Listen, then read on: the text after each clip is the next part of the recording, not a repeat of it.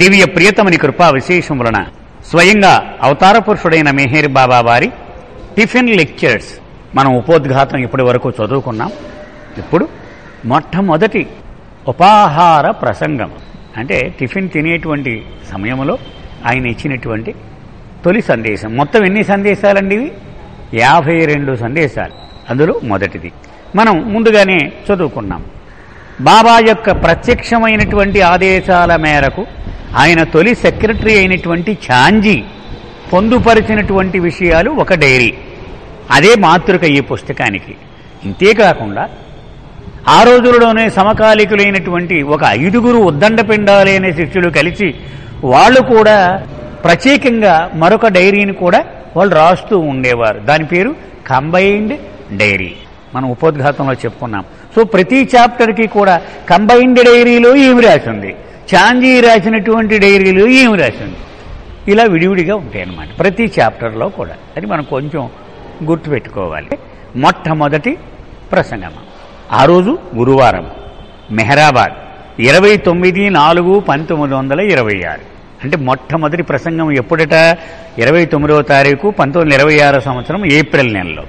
మొదట combined dairy ముందు చెప్తూ ఉంటారు. Late in the afternoon on most Thursdays during 1926 Meher Baba with the మండలి would walk from Mehrabad to the home of babas disciple కాకా సహానే in Arangaon village.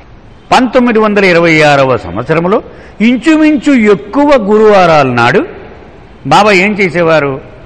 Late in the afternoon తర్వాత, late అంటే 4 గంటలు 5 గంటలు ఆ సమయంలో తన పురుష మండలిని వెంట పెట్టుకుని నడుచుకుంటూ మెహరాబాదు నుంచి అరంగాం గ్రామానికి వెళ్ళేవారు. అక్కడ కాకా సహానే అనేటువంటి ఒక బాబా ప్రేమికుడు మగా ఉంటూ ఉండేవాడు. అతనింటికి వెళ్ళేవారు బాబా. There they would be ఫీటెడ్ with chai and snacks, A real treat in those days of early Mehrabad austerity. వెళ్ళగానే అతను ఏం చేసేవాడు? అందరికీ ఛాయ్ ఇచ్చేవాడు, ఏదో ఒక ఉపాహారం కూడా పెట్టేవాడు. మెహరాబాదులో అమలులో ఉన్నటువంటి ఆ పొదుపు నియమాలు గనక చూసినట్లయితే ఇది చాలా వెండు కిందే లెక్కవాడికి. అంతా ఎదురు చూస్తూ ఉండేవారనమాట మండలి వాళ్ళంతా ఇక్కడికి రావడం కోసం. బాబా would hold fourth and what ever topic he wanted to dilate upon for the occasion. ఇక ఆ రోజు ఆయన ఏది చెప్పాలని సంకల్పం చేస్తే ఆ విషయం మీద అద్భుతమైన వివరణలు ఇచ్చేవారు. And this is the source of the designation Thursday Tiffin Lectures on the cover of one of the principal manuscripts. So, ఛాంజీ సంకలనము చేసి ఒక పుస్తక రూపంలో సిద్ధం చేసినటువంటి ఈ టిఫిన్ లెక్చర్స్ అనేటువంటి పుస్తకములోని కథావస్తువు ఇదిగో ఈ ప్రసంగములే. చూశారు కదా, ఇది పుస్తకం, ఆయన తయారు చేసినటువంటి పుస్తకం. దో none of the early dairy sources mention wear this first of it talks in the Tiffin lecture series actually took place, its having been given in a Thursday suggests that Kaka's house, now known as the family quarters, must have been its venue.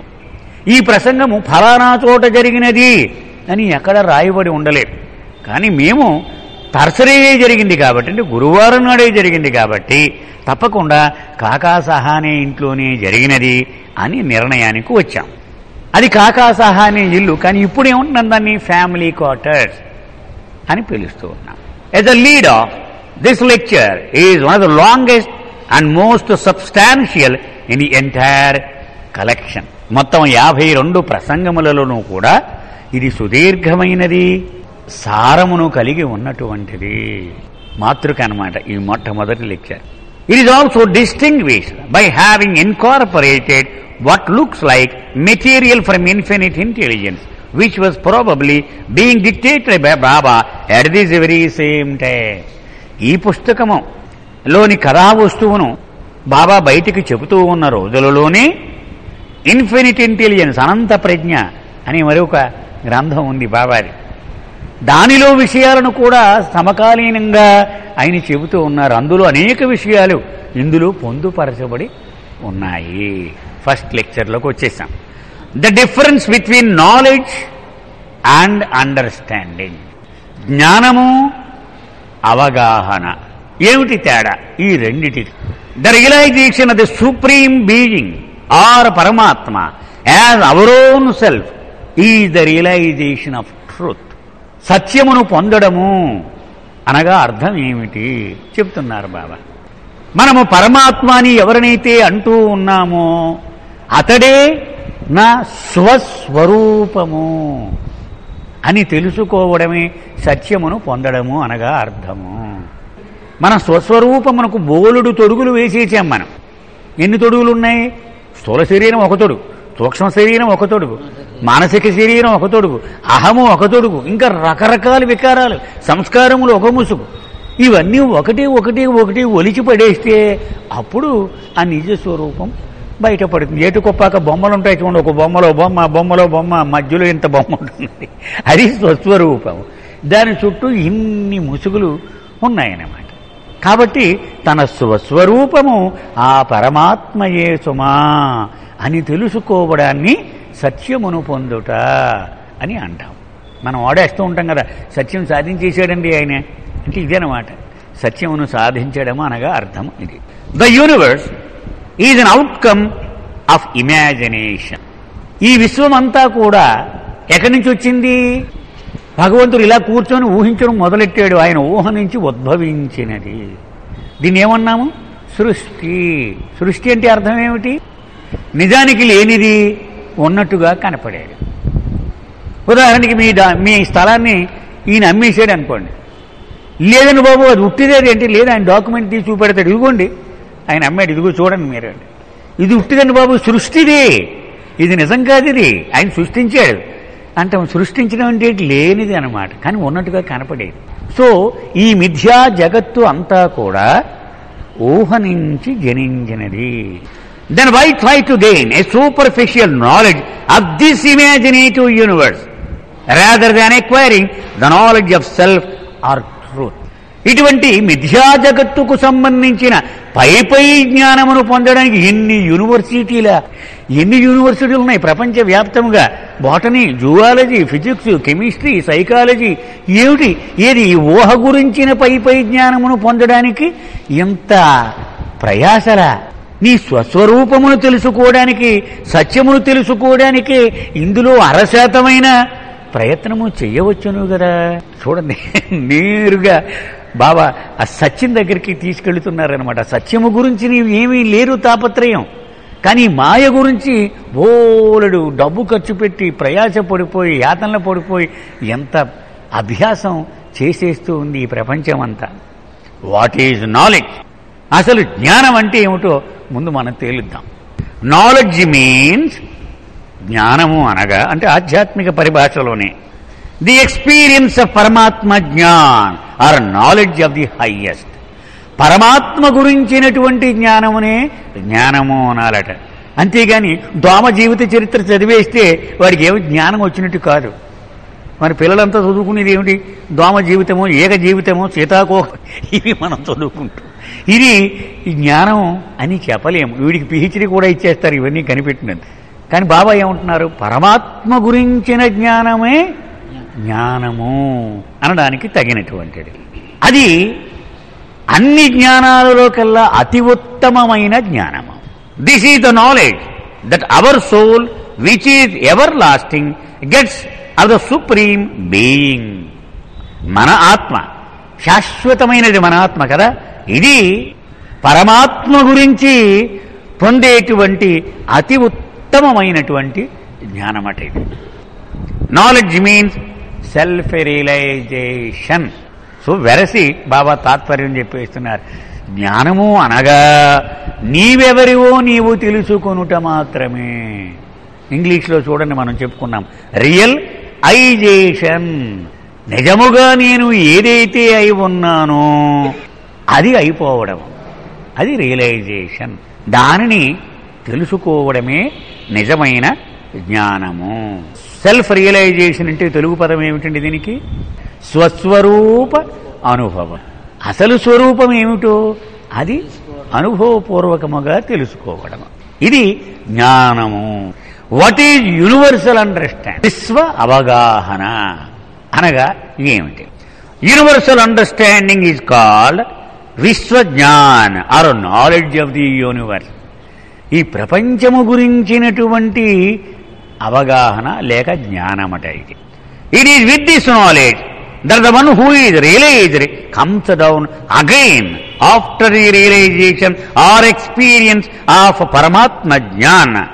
ఎవడైతే మనం ముందు అనుకున్నట్టుగా జ్ఞానమును పొందేశాడో, నా స్వస్వరూపము భగవంతుడే, ఉన్నది నేనొక్కడినే, అసలు రెండో వస్తువే లేదు అనేటువంటి వాడు, వాడికి ప్రపంచ అనుభవం ఉంటుందా? ఉండదు. మనం చెప్పుకున్నాం, ఏది స్థూల ప్రపంచము, సూక్ష్మ ప్రపంచము, మానసిక ప్రపంచము, భగవంతుని రాజ్యము. ఈ 4 ఏదో ఒకటే ఉంటుంది, 2 ఎప్పుడూ ఉండవు. అంటే స్థూల ప్రపంచ అనుభవం అంటే మిగిలిన 3 లేవు. సూక్ష్మ ప్రపంచ అనుభవం అంటే ఇటు స్థూలము నుంచి ఆ పై 2 కూడా లేవు. మానసిక ప్రపంచ అనుభవం అంటే స్థూలం లేదు, సూక్ష్మం లేదు, పరమాత్మ అనుభవం లేదు. పరమాత్మ అనుభవంలోకి వెళ్ళిపోయాడు, ఈ 3 లేవు. అది సింపుల్ రహస్యం బాబా చెప్పినటువంటిది, గాడ్ స్పీక్స్.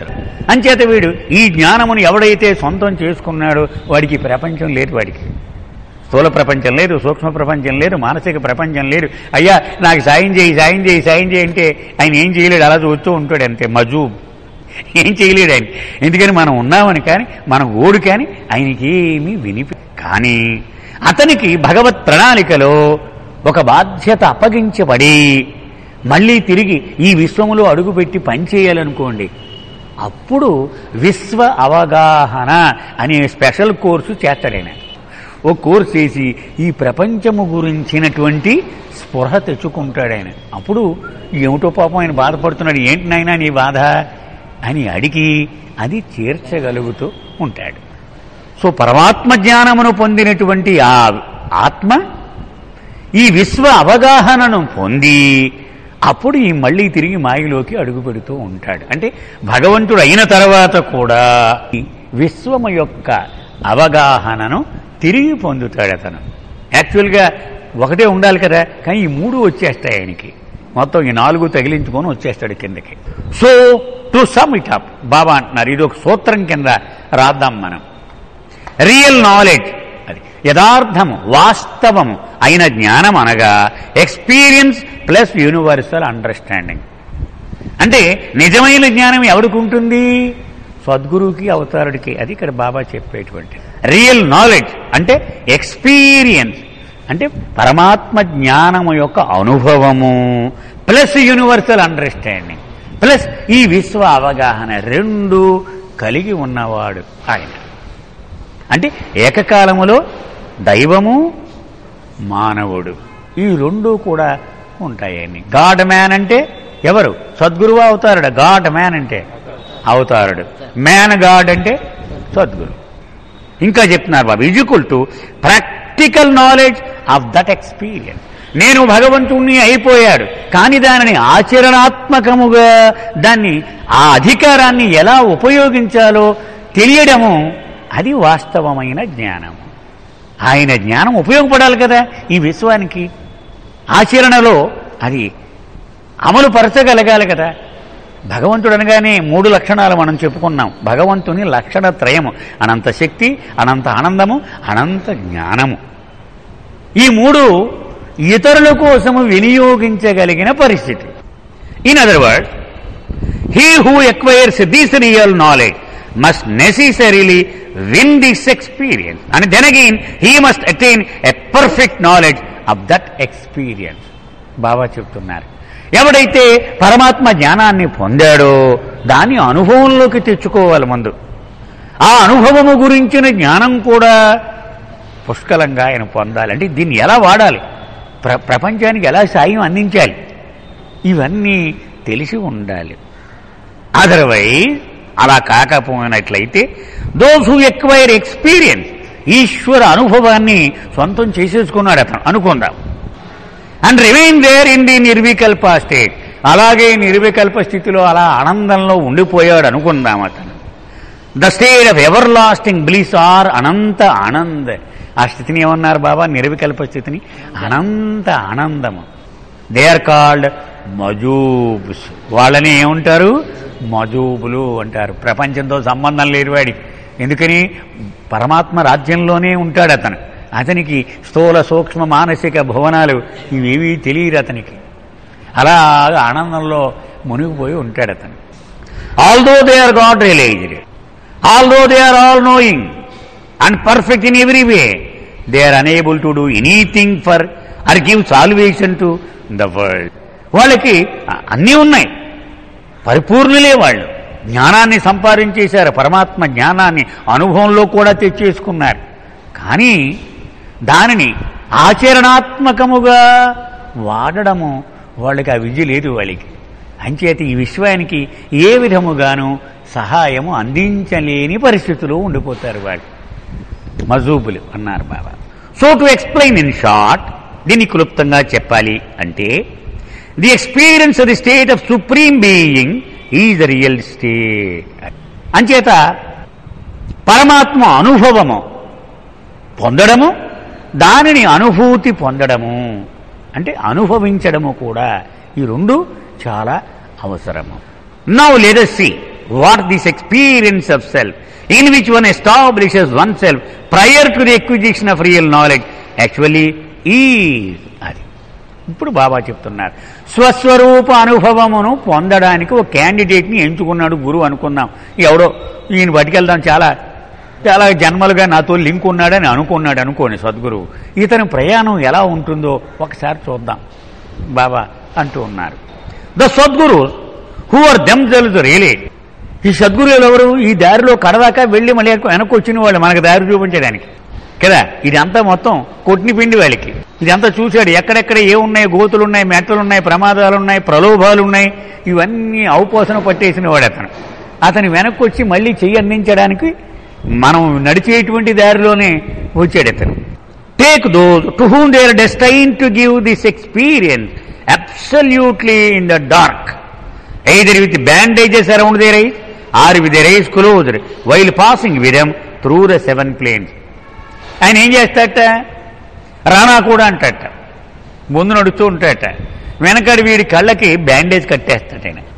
గుర్రానికి ఎలాగైతే గంతలు కట్టేస్తామో, నా చేయబట్టుకో అంటాడు, అంతే తిన్నగా వచ్చాయి అని చెప్తాడు. వీడికి ఎక్కడికి వెళ్తున్నాడో తెలియదు, ఏం చేస్తున్నాడో తెలియదు, అసలు ముందుకెళ్తున్నాడో వెనక్కి వెళ్తున్నాడో కూడా వీడికి ఏం తెలియదు. అంతా చీకట్లో ఆయన చేయి పట్టుకొని తీసుకెళ్ళిపోతూ ఉంటాడట. ఇంకా ఏమంటున్నారు? ఒక సద్గురువు ఎవడినైనా ఎంచుకున్నాడు అంటే వాడి బాధ్యత తనకు అప్పగించబడితేనే అలా చేస్తాడు. ఎవడికి పడితే వాడికి రండి రండి రండి రండి అని ఆయన ఏం పిలవడైనా. ఎందుకని జన్మ జన్మలుగా ఆ ఆత్మతో అతనికి అనుబంధం ఉంటేనే అతను పిలుస్తాడు. దస్ the ones who are to be given that experience by the Sadhguru have no knowledge, no idea even of what these 7 plains are. ఏమంటే మనం ఇక్కడ 2లో ఉన్నామా 3లో ఉన్నాం, చెప్ నోర్మి అంటే నీకు అనవసరం, నువ్వు ఎక్కడున్నావో నీకు అనవసరం, పదా నోడు అని ఆ కర్ర పట్టుకొని గొర్రెల్ని ఎలా కొడుతూ ఉంటాడు, ఇటు అటు కొడుతూ ఉంటాడు. వీడు పోవడమే, వీడు అసలు ఎక్కడున్నాడు ఏమీ తెలియకుండానే అలా తీసుకెళ్తూ ఉంటాడు ఆయన. Until the very end the remain quiet in ignorance of that knowledge. అసలు వీళ్ళు ఎక్కడి దాకా వెళ్ళామో ఏమీ తెలియదుట. దో by that time they have already crossed all these planes. 1, 2, 3, 4, 5, 6 ఇవన్నీ దాటేసే ఉండొచ్చట వాడు, కానీ వీడికి ఏమీ తెలియకుండానే ఉంటాడు వీడు. It is for this reason that when the disciple is dropped off by the Sadguru just below the 7th plane, his state is unimaginable, indescribable. సరిగ్గా 6 దాటేసిన ఆ పరిసరాల్లో వీడి కళ్ళు గంతలు తీసి వెళ్ళిపోతాడు సద్గురు. అప్పుడు ఆ వెలుతురు, ఆ తేజస్సు, ఎందుకని 6వ భూమి కంటే భగవంతుడు కనపడుతూ ఉంటాడు వాడికి, దాన్ని తట్టుకోలేక గెల గెల గెల గెల కొట్టుకుంటూ ఉంటాడు వీడి పరిస్థితి. ఎందుకని అప్పుడు దాకా చీకటే వాడికి, కళ్ళు మూసేసి ఉన్నాయి వాడికి. ఒక్కసారి వాడికి అనంత దివ్య తేజస్సు ఎదిరిపోతుంది వాడికి, అల్ల కల్లోలం అయిపోతుందట వాడి పరిస్థితి. It is as if an unexpected current of millions of candle powers of electric light were surged through, or rather to dissolve altogether his subtle body. ఒక కోట్ల సూర్యకాంతి తనను చుట్టుముట్టేసినట్టు, తను అందులో కరిగిపోతూ ఉన్నట్టు అతను విస్మయానికి గురైపోతాడు. ఏమిటిదంతా? ఎందుకని అప్పుడు దాకా కళ్ళు కట్టేశాడు, ఏమీ తెలియకుండా చేశాడు సద్గురువు. ఇప్పుడు ఒకసారి ఆ కళ్ళు తీసేశాడు, వాడు తట్టుకోలేని పరిస్థితి ఎదురవుతుంది. He's amazed and స్టూపిఫైడ్ by this new experience. సంభ్రమంలో మునిగిపోతాడు. ఏమిటిదంతా? ఆశ్చర్యం. And before he can properly think are even imagine the state in which he finds himself, that is his new unimaginably wonderful experience, suddenly he enters into and acquires the nirvikalpa state where he himself becomes one with the state of anant anand. వీడిలా గాబరా పడుతూ ఉండగానే ఒక్క క్షణములో అన్నీ మాయమైపోయి నేనే భగవంతుడను అనేటువంటి నిర్వికల్ప స్థితిలో తక్కమని enter అయిపోతాడు. అంటే ముందు స్థితి ఏమిటి? నిర్వాణ. మనం చదువుకున్నాం మనం ఇవన్నీ. ఆ గాబరా అంతా ఆ నిర్వాణ స్థితి. ఆ గాబరా అంతా మబ్బు తొలగిపోయినట్టు క్షణంలో తొలగిపోయి నిర్వికల్ప స్థితిలో అడుగుపెట్టి నేనే అనంత ఆనందమును అనే పరిస్థితిలోకి వెళ్ళిపోతాడు. But it is useless for me to explain are for you to realise all these without actual personal experience. బాబా అంటున్నారు, నేను ఎన్ని ఏళ్ళు ఇలా ఉపన్యాసాలు దంచినా నువ్వు ఇలాగ విన్నా ఏం ఉపయోగం లేదు. ఎందుకని? నీకు యథార్థ అనుభవము లేదు కదా.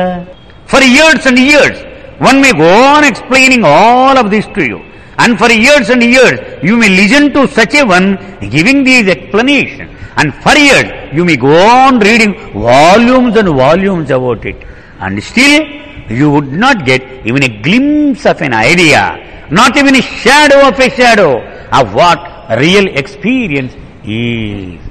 బాబా మనకున్నటువంటి సాధనల యొక్క పరిమితి అని చెప్పేస్తూ ఉన్నారు. ఒకడు ఏళ్ల తరబడి ఉపన్యాసాలు దంచేస్తూ ఉంటాడు, ఒకడు వెండమే సత్సంగం సత్సంగం సత్సంగం అని రోజు సంచి భుజాన్ని వేసుకుని పోతూ ఉంటాడు వాళ్ళు చెప్పేవన్నీ వినడానికి. ఒకడు గ్రంథాలు ఇలా చదివేస్తూ ఉంటాడు ఏళ్ల తరబడి. ఇవి ఎక్కడికి తీసుకెళతాయి? నిన్ను ఎక్కడికి తీసుకువెళ్ళలేవు. ఎందుకని? ఆధ్యాత్మికములో కావలసినది వాస్తవమైన అనుభవము. అందుకే బాబా ఒక మాట మనం ఎప్పుడు చెప్పుకుంటూ ఉంటాం, ఆధ్యాత్మికత అనగా సిద్ధాంతము కాదు, అభ్యాసము మాత్రమే. ఇట్ ఈస్ నాట్ థియరీ అన్నారు బాబా. Then can it never be achieved? అంటే మా వల్ల కాదనమాట అండి ఇది అనుకుంటున్నారా మీరు? మళ్ళీ బాబా ఏం చెప్తున్నారు, ఇది మన వల్ల కాదనమాట అండి అనుకుంటున్నారా మీరు? Not without personal experience. అంటే వ్యక్తిగత అనుభవం లేనిదే సాధ్యము కాదా? This perfect state is attained only by 1 out of millions. ఇక్కడ బాబా చెప్పేస్తున్నారు 10 లక్షల మందిలో ఒక్కడికి మాత్రమే ఇటువంటి వాస్తవమైన అనుభవము దక్కుతుంది. And that is only through the grace of the God realised master. నేనే భగవంతుడను అనే సత్యానుభవమును సొంతము చేసుకున్న గురువు సహాయముతో మాత్రమే ఇది దక్కుతుంది. ఇంకో షార్ట్ కట్ ఏం లేదు. ఏదో బజార్లో మాల్లో దొరికేస్తుందేమో కొనేద్దామంటే అది ఎక్కడా దొరకదని. To talk about and discuss this knowledge and this experience with the aid of blank and vacuous philosophy and superficial knowledge of all religions, without having actually acquired and realized this knowledge and this experience for yourself, is nothing but a sheer folly, humbug, pure and simple. ఎంత కరాఖండిగా బాబా చెప్తున్నారో చూడండి. మతాల్లో దాగి ఉన్నటువంటి పొడి పొడి సిద్ధాంతములను నియమాలను ఇవి ఔపోసన బట్టి ఇటువంటి సత్యానుభవమును పొందాలంటే పచ్చి అబద్ధము మోసము మరొకటి కానీ కాదు సుమా. తేల్చేశారు ఆయన. ఇవేవి సరిపోవివి, ఊరికే నీ మనసును రంజింపజేయడానికి సరిపోతాయి, కానీ ఇవన్నీ సత్యమును సాధించడానికి వీటికి సత్తా లేదు సుమా. దీనిలోనే మరొక భాగం intelligence, finite and infinite. Intelligence అంటే వివేకము. మనం తెలివితేటలు అని అనుకోవడం కంటే వివేకము అది 2 రకాలుగా ఉంటుంది. పరిమితమైన వివేకము, అపరిమితమైన వివేకం. దీనిలో కొన్ని బొమ్మలు కూడా వేసి బాబా దానిలో ఎక్స్ప్లెయిన్ చేశారు. అంటే ఆయన ఎంత కష్టపడి చేశారు అంటే కనీసం ఒక్కసారైనా మనం దాన్ని ప్రయత్నం చెయ్యాలి అని ఆయన ఆశ ఉంటుంది కదండి. మరి లేకపోతే ఎంతకింత కష్టపడతాడే, ఆయనకి ఏం సరదా కాదు కదా. ఒక్కసారి మనం తెలుసుకునే ప్రయత్నం చేద్దాం. దీనిలో ఏమీ లేదు. ఈ చిత్రంలో బాబా ఏం చెప్తున్నారంటే, సృష్టిలోకి ప్రవేశించక ముందు భగవంతుడి పరిస్థితి, సృష్టి పూర్తిగా సృష్టి గుండా ప్రయాణం చేసేసిన తర్వాత భగవంతుడి పరిస్థితి పైన, ఈ మధ్యలో సృష్టిలో వీడు చేసే ప్రయాణములోని దశలు. అంతే. దీనిని డివైన్ థీమ్ అనేటువంటి గాడ్ స్పీక్స్లో ఒక చాప్టర్ ద్వారా ఇంకా విపులంగా బాబా తర్వాతి రోజులలో వివరించారు. ఇది తొలి పుస్తకం, ఇది 1926లో. కాబట్టి కొంచెం కొంచెంగా అవి బాబా ఆ రోజుల్లో ప్రస్తావన చేశారు. ఇది క్లుప్తంగా మీకు చెప్పుకుందాం. మొట్టమొదట తానంటే తనకి చైతన్యము లేనటువంటి స్థితిలో ఉండేవాడు భగవంతుడు కదా. అన్కాన్షియస్ స్టేట్ ఆఫ్ గాడ్ అన్నారు. అన్కాన్షియస్ అంటే గాఢ నిద్రలో మునిగిపోయి ఉన్నాడు భగవంతుడు. ఆయన పేరు కానీ, ఆయన భార్య పేరు కానీ, ఆయన ఇల్లు కానీ, ఆయన పేరు ఉన్న డిపాజిట్లు కానీ ఇవి ఏమన్నా అతనికి తెలిస్తే ఏమీ తెలియదు అతనికి కదా. ఓ రిక్షావుడు ఒకలాగే పడుకుంటాడు, అంబానీ ఒకలాగే పడుకుంటాడు ఆ స్థితిలో ఉంటే. చైతన్యము లేనటువంటి స్థితిలో ఉన్న భగవంతుడు. అలాంటి భగవంతుడిలో నేనెవరిని అని ఒక చైతన్యము యొక్క తొలి జాడ మొదలైంది కదా. దానిని ఏమన్నారు బాబా? ప్రథమ ప్రేరణ. ఆ గాఢ నిద్రావస్థలో ఉన్నటువంటి భగవంతునిలో ఒక చిన్న అలజడి రేగింది. ఆ అలజడి ఏమిటి? నేను ఎవరిని? రాగానే ఆ ప్రశ్నకు సమాధానం చెప్పడానికి అసంఖ్యాకమైన చిన్న చిన్న బిందువులుగా విడిపోయాడు భగవంతుడు. అవి సృష్టి బిందువు ద్వారా ఈ సృష్టిలోనికి ప్రవేశించాడు భగవంతుడు. అవే జీవాత్మలు అన్నాం. ఆ పరమాత్మ ఏకం, దానిలో చిన్న చిన్న జీవాత్మలు ఇవి దాగి ఉన్నాయి ఆ పరమాత్మలు. అవి ఈ సృష్టి బిందువు ద్వారా సృష్టిలోకి ప్రవేశించాయి. సో ఈ సృష్టిలోనికి ప్రవేశించిన తర్వాత మొట్టమొదటి స్థితి ఏదండి? రాతి రూపము. ఈ రాతి రూపంలోకి రాగానే గాఢ నిద్రలో ఉండగా ఎలాగ చైతన్యం లేకుండా ఉన్నాడో ఈ రాయిలో కూడా ఇంచుమించు అలాగే ఉన్నాడు ఆయన. ఏ రకమైన చైతన్యపు జాడలు కనిపించవు. అక్కడి నుంచి నెమ్మదిగా లోహరూపం, లోహము రాయ కలిపి ఒకటే స్థితి, అక్కడ జడత్వమే. తర్వాత వృక్ష రూపములోకి వెళ్ళాడు. వృక్ష రూపంలోకి వెళితే కొంచెము చైతన్యము వచ్చింది. కొంచెం అంటే 1 డిగ్రీ 1% అనుకున్నాం. ఆ తర్వాత జంతువు. ఎప్పుడు కూడా మనం ఇక్కడ బాబా చెప్పేది ఏమిటంటే, నిద్రావస్థలో ఉన్నప్పుడు పూర్తి సుషుప్తిలో ఉంటాడు. అంటే అసలు ఏ రకమైన చైతన్యము లేదు, 100% అన్కాన్షియస్నెస్సే అన్నారు బాబా. నెమ్మదిగా వృక్షం దగ్గరికి వచ్చేటప్పటికి సబ్ కాన్షియస్నెస్ అన్నారు, ఉపచైతన్యము కొంచెం కొంచెం కొంచెం. అలాగే జంతువు ఇంకొంచెం చైతన్యం పెరిగింది. మానవుడి దగ్గరికి వచ్చేటప్పటికి ఫుల్గా ఈ చైతన్యం పూర్తిగా కళ్ళు తెరిచి, సో మానవుడు అయ్యేటప్పటికి పూర్తిగా అతని చైతన్యము విచ్చుకుంది. ఇప్పుడు పువ్వు ఎలాగైతే నెమ్మదిగా నెమ్మదిగా విచ్చుకుంటూ ఉంటుందో, పూర్తవగానే ఆ రేకులు ఇలా విడిపోయి ఆ పరిమళము, ఆ సుగంధము, దాని అందము అంతా బయట కనిపిస్తూ ఉంటుంది. అది మానవుడిలో వచ్చేటప్పటికి అలా వచ్చింది.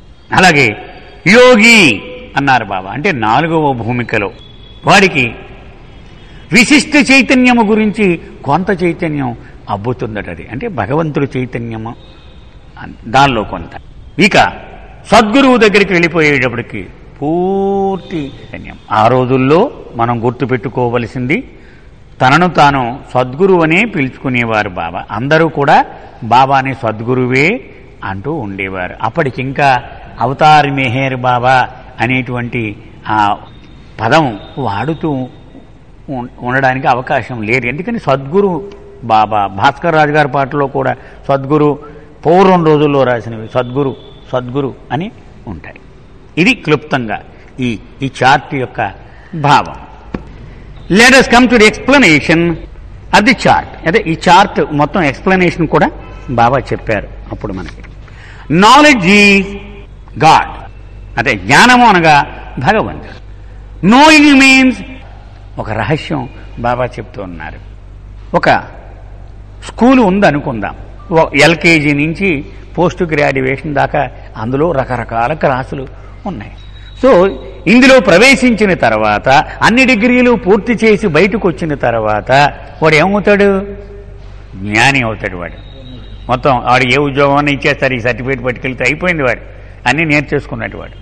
అలాగే ఈ సృష్టిలోకి ప్రవేశించక ముందు భగవంతుడు నిరక్షరాస్యుడు లాంటివాడు అనమాట. ఏమి చదవకుండా ఆడు తిరిగేవాడు. ఆ కుర్రాడు ఇంకా బడిలో వెయ్యకముందు వాడు ఏమి తెలియదు వాడికి, అలా ఉండేవాడు.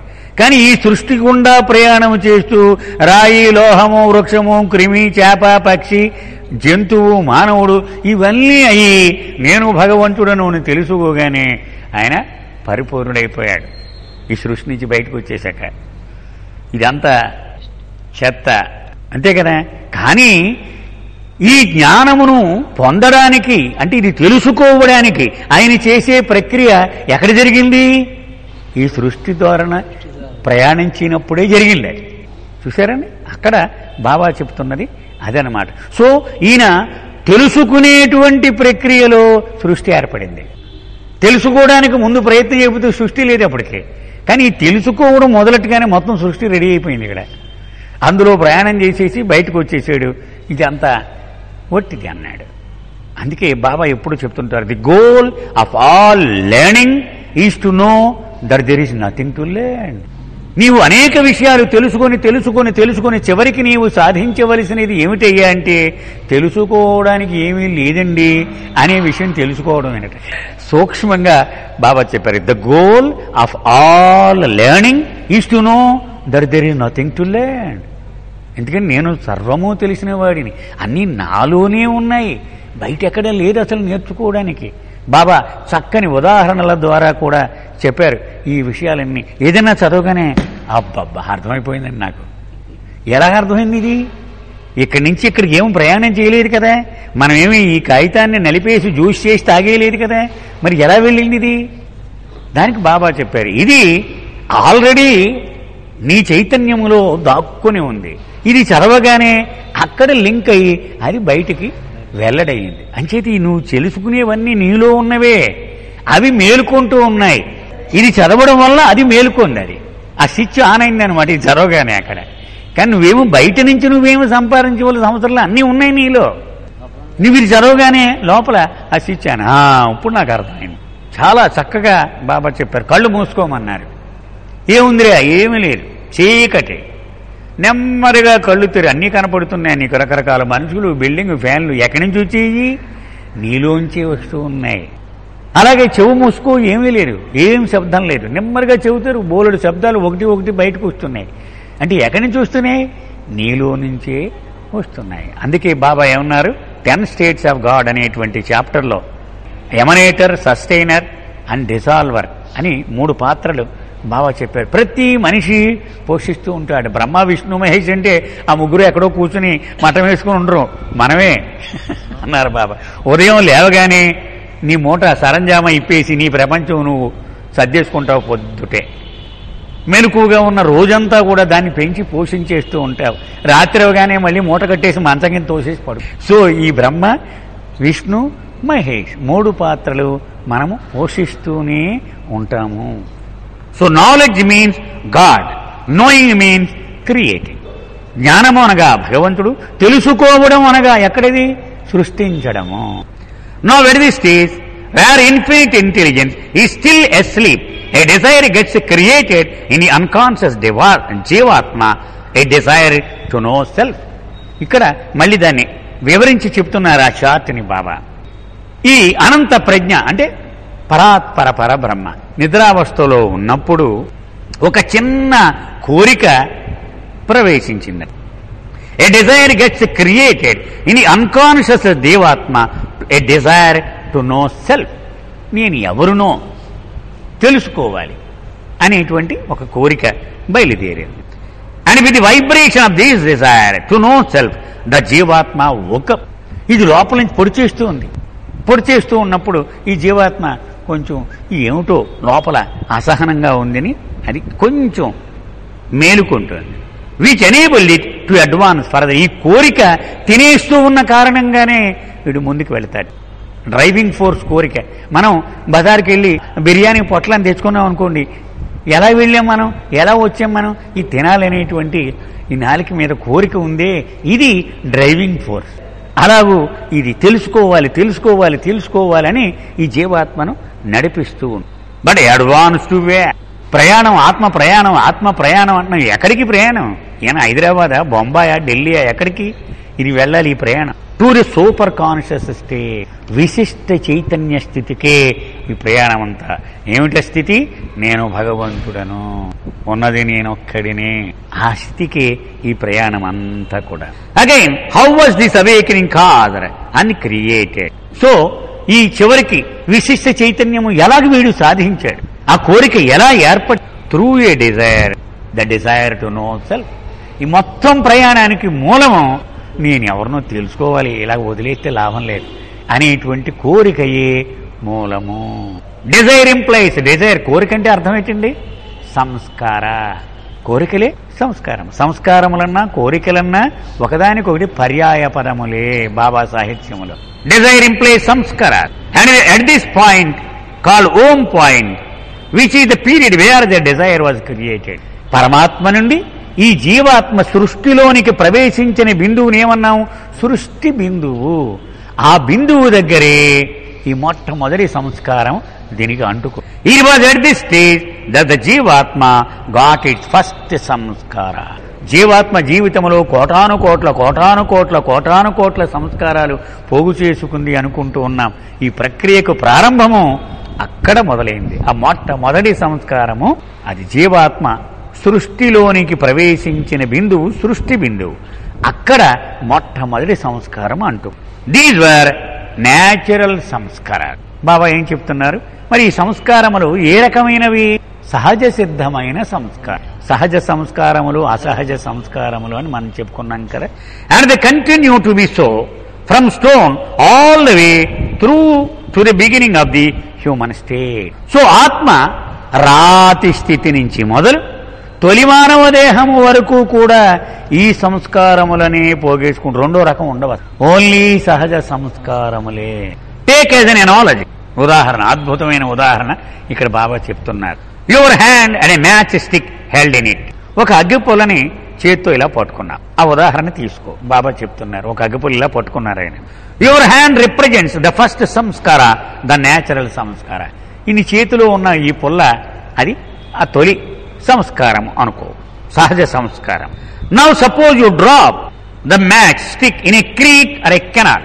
ఒక చిన్న సెలయేరు కింద ప్రవహిస్తూ ఉన్నది, దానిలో ఇలా పడేసావనుకో. So that it can acquire the knowledge of what it is. నీ ఉద్దేశం ఏంటి? ఇలా పడేస్తే దాని నిజ స్వరూపాన్ని అది తెలుసుకుంటుంది అనే ఉద్దేశంతో దాన్ని పడేసావు అనుకో. Caught in the stream it will proceed further. పడేగానే ఆ నదీ ప్రవాహం దాన్ని ముందుకు తీసుకుపోతూ ఉంటుంది, అది వెళ్ళిపోతూ ఉంటుంది ముందుకి. It will proceed further, driven here driven there by unknown and unseen forces. అది అనుకున్నట్టుగా ఏమైనా వెళుతుంది? అది దానికి ఏం తెలియదు. ఇలా వెళ్ళిపోతున్నానండి, ఇలా వెళ్ళిపోతున్నానండి అని వెళ్ళిపోతూ ఉంటుంది. ఇక్కడికి అక్కడికి అక్కడికి ఈ ఒడ్డును కొడుతుంది, మళ్ళీ ఇలా వచ్చేసింది, ఈ ఒడ్డును కొడుతుంది, మళ్ళీ ఇలా వెళుతుంది, ఈ ఒడ్డును వెళ్ళిపోతూనే ఉంటుంది. ఎక్కడికి వెళుతుందో దానికి తెలియదు. ఎవరు తనని తోసేస్తున్నారో, ముందుకి ఎవరు నెట్టేస్తున్నారో ఇది కూడా తనకి తెలియదు. That is by the Sanskar that it self has created. బాబా అంటున్నారు, ఎవరు నెట్టేస్తున్నారు నిన్ను? నువ్వు పుట్టించుకున్న సంస్కారములే నిన్ను నెట్టేస్తు, నువ్వు పోగు చేసుకున్న సంస్కారములే నిన్ను ఇలాగ తోసేస్తున్నాయి, అలాగ తోసేస్తున్నాయి. బయటవాడు ఎవడూ లేడు సుమా. దో అన్నోన్ అండ్ అన్సీన్. నువ్వు చూడలేకపోవచ్చు వాటిని, నీకు అవి ఏమిటో తెలియకపోవచ్చు, కానీ అవే నిన్ను ఇలా నెట్టేస్తూ నిన్ను ముందుకు తీసుకెళ్ళిపోతూ ఉన్నాయి సుమా.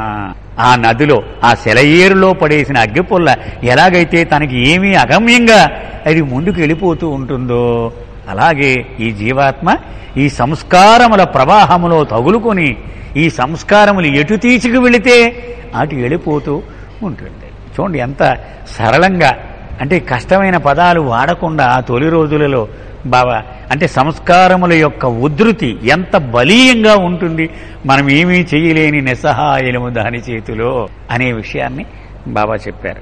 It requires various innumerable experiences through different form and lifetime all the way from stone through human, thus far through natural samskara. ఇలా ఈ సహజ సంస్కారములను పోగేసుకుంటూ ఈ సహజ సంస్కారముల సహాయముతోనే రాయి నుంచి లోహము, లోహం నుంచి వృక్షము, వృక్షము నుంచి క్రిమి, క్రిమి నుంచి చేప, చేప నుంచి పక్షి, పక్షి నుంచి జంతువు, జంతువు నుంచి మానవ. ఇవన్నీ ఎలా వచ్చాయి? నువ్వు పోగేసుకున్న సహజ సంస్కారములే ఇన్ని రూపాలను సృష్టిస్తూ నిన్ను ముందుకు నెట్టుకుంటూ వచ్చాయి. అవే మనకి షైన్ చేశాయి. దస్ ఫార్ త్రూ న్యాచురల్ సంస్కారాస్. ఇక్కడి వరకు సహజ సంస్కారములే నడిపించాయి. ఎక్కడి నుంచి? రాయి నుంచి తొలి మానవ దేహము పొందే వరకు. And థెన్స్ from human to the Sadhguru state through unnatural సంస్కార. తొలి మానవ దేహం వచ్చేసాక ఇక సహజ సంస్కారములు వాటి పాత్ర అయిపోయింది. అక్కడ అసహజమైన సంస్కారములే నిన్ను ముందుకు నడిపిస్తాయి. ఎక్కడి వరకు? నువ్వు సద్గురు స్థితిని పొందే వరకు కూడా. Wear it realises knowledge of self. చిట్ట చివరికి అప్పటి వరకు నేను రాయిని, నేను లోహాన్ని, నేను క్రిమిని, నేను వృక్షాన్ని, నేను చేపని, నేను జంతువుని అనుకున్నది ఇలా అయ్యో నేను భగవంతుణ్ణే అని నిర్ఘాంతపోతుందట. తన స్వస్వరూపమును తెలుసుకొని అది ఆ అనుభవమును పొంది తీరుతుంది.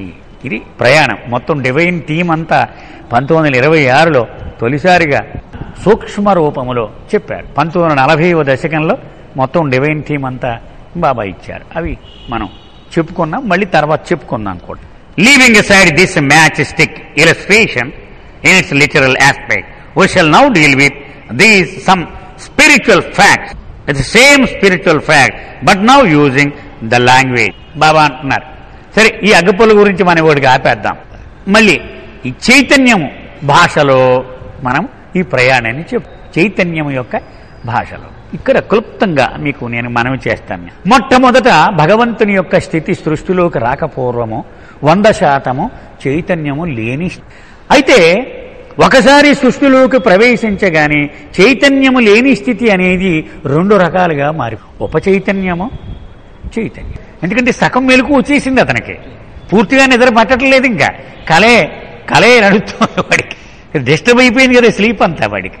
అంచేత ఉపచైతన్యము, చైతన్యము 1%, ఉపచైతన్యము 99. ఇలాగా ముందుకు వెళ్లే కొలిది రాయి నుంచి లోహానికి, లోహం నుంచి వృక్షమునకు, అక్కడి నుంచి క్రిమికి, క్రిమి నుంచి చేపకు, చేప నుంచి పక్షికి, జంతువుకి, మానవుడికి వెళ్లే కొలిది చైతన్యం పెరుగుతూ ఉపచైతన్యము తగ్గిపోతూ, కాన్షియస్నెస్, సబ్ కాన్షియస్నెస్, ఉపచైతన్యం తగ్గిపోతూ వచ్చింది. చివరికి మానవుడు మొట్టమొదటి మానవ దేహం వచ్చేటప్పటికి 100% చైతన్యమే, ఉపచైతన్యం 0 అయిపోయింది. అదే చెప్పారు బాబాయ్. The yogas and the powers of the planes, అంటే యోగ శక్తులు, భూమికలలో ఉన్నటువంటి శక్తులు, దాని గురించి చెప్తూ ఉన్నారు.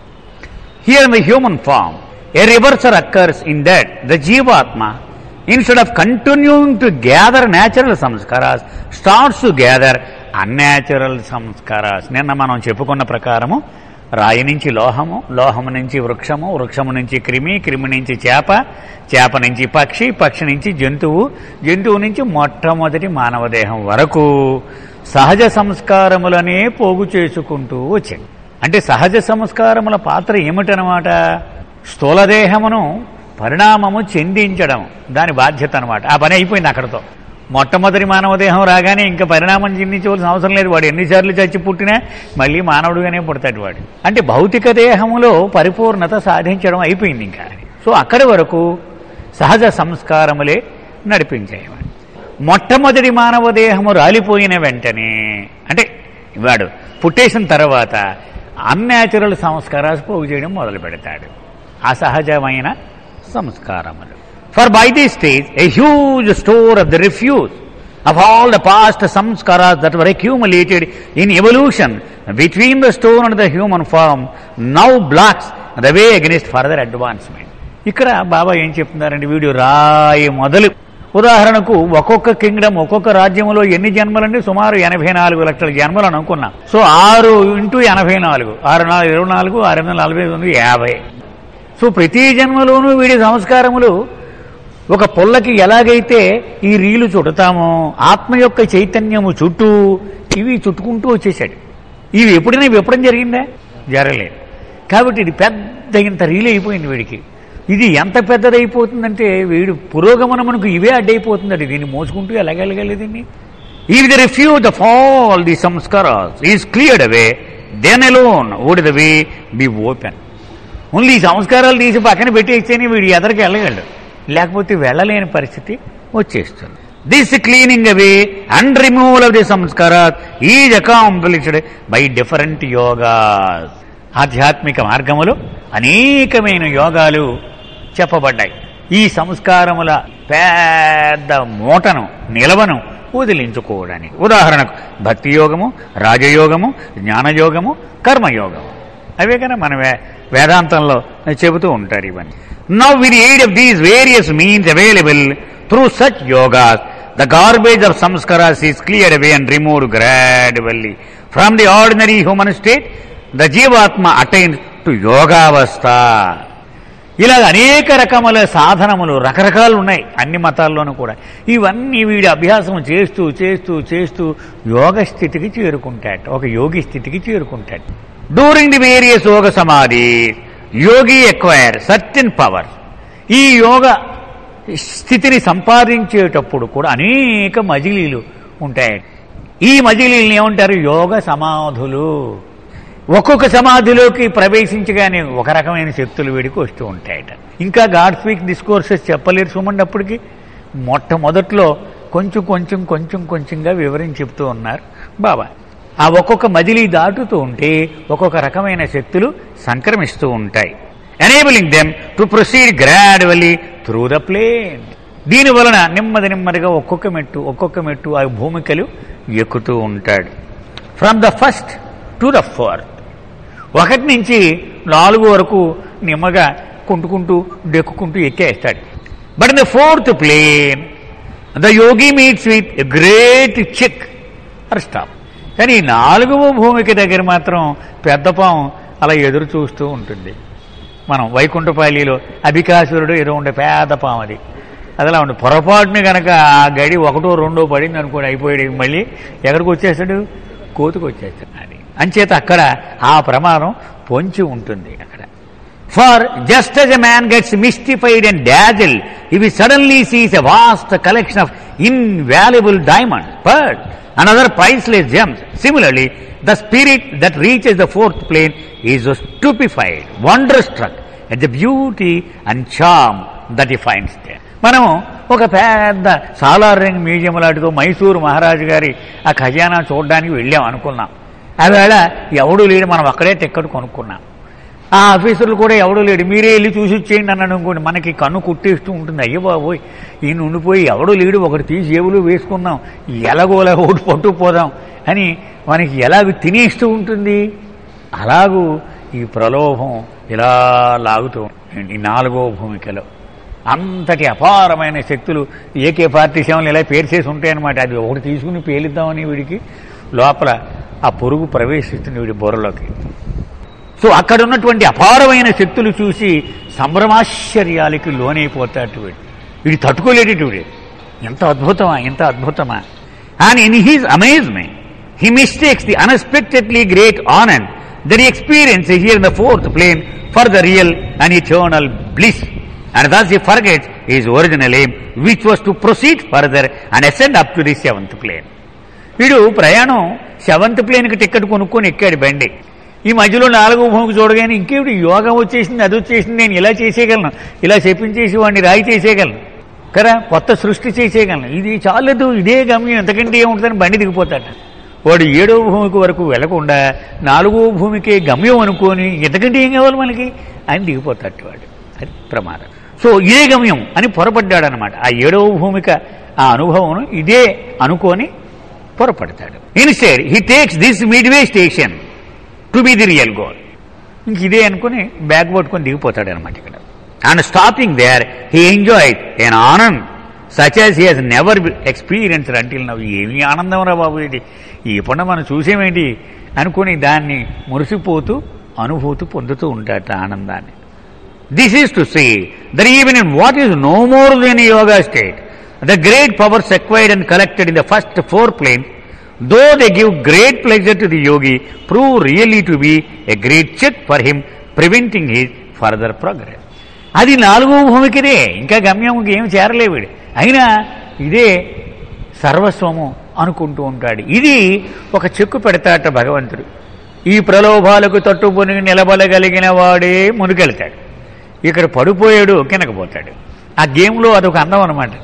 If to his own good fortune he realises his predicament for what it is, that he is only on the 4th plane and he accordingly endeavors to progress onward well and good, for then he wins the chance to attain to the I am God state, which is real experience. వాడు అదృష్టం బాగుండి వాడు కనుక ఏమి లేదు, ఇంకా board కనపడుతుంది, మనం వెళ్ళవలసింది అక్కడ కదా, ఇక్కడ ఇది మధ్యలో ఊరిది, ఇక్కడ దిగిపోవడం ఏంటి, బాగుండదు ఇది అని వాడు తమాయించుకొని నిగ్రహించుకొని బండిలోనే కూర్చున్నాడు అనుకోండి, దిగిపోకుండా వాడు గమ్యానికి వెళ్ళిపోతాడు. వాడు అదృష్టం. నేను భగవంతుడను అనే గమ్యస్థానమును చేరుకోగలుగుతాడు. But the greatest and most dangerous tick are stop is precisely here on the 4th plane. కానీ అంత సులభం కాదు, ఇది లాగేస్తూ ఉంటుంది ప్రలోభం. అది చాలా ప్రమాదమైనటువంటి ఒక హెచ్చరిక అన్నమాట 4వ భూమిక. హౌ సో, ఎందుకలా, ఏమిటి అంత ప్రమాదం అక్కడ, చాలా వివరంగా బాబా చెప్పారు. Why we shall see presently, దాని సంగతి ఏంటో చూద్దాం. ఇప్పుడు ఎందుకు అంత ప్రమాదం అయిపోయింది, ఎందుకు అంత ప్రలోభ పెట్టేస్తుంది వాడిని చూద్దాం. As we have been explaining, on the 4th plane there arise tremendous powers comparable to a vast treasury of diamonds and pearls, and the mind is stupefied at what has come into its possession. ఇదంతా నీదే అని ఆ భూమికి తాళం అప్పచెప్పేస్తారన్నమాట. ఇతనికి చూసేటప్పుడు ఇవి రాసులకైనా పోసేస్తుంటాయట, వజ్రాలు, రత్నాలు, వైడూర్యాలు, ఇవన్నీ.